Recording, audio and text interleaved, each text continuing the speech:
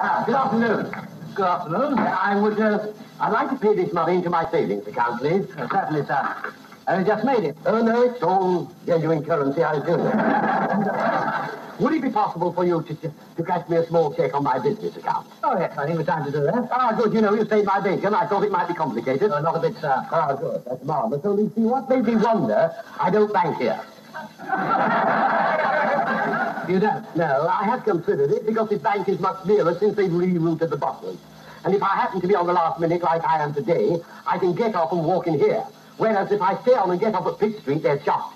I have to knock on the side window. And when they see who it is, they won't let me in. Let's start at square one. You were on your way to our Pitt Street branch when you thought they might be closed by the time you got there, so you came in here. Yeah, I think I'd better tell you the whole story, or you might get confused. You see, I'm handicapped by my watch.